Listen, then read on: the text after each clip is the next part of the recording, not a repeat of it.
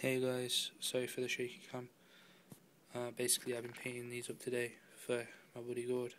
He's come around today and told him I'd show him how I paint German tanks and try and get these done in a day, and we're not far off. I mean, the wheels on this guy and the little crew guy.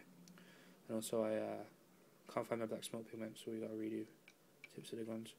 We put some numbers on and the Balkan crews. This is supposed to be First SS. Basically they fought against my British guys in Normandy, so we thought it'd be pretty cool to have a face off.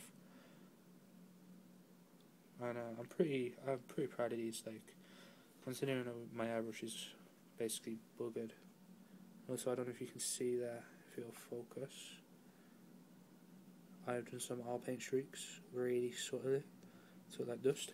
It's the first time I've used oil paint to do this effect, and I'm pretty. Let me just try and pick it up and show you properly.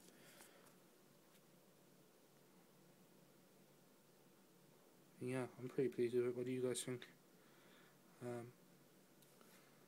So yeah, let me know what you think of Gord's tanks. We're going to try to do some bat reps some point in the future. We just got to paint his infantry, which we're going to try and do in a week. Let's catch you there.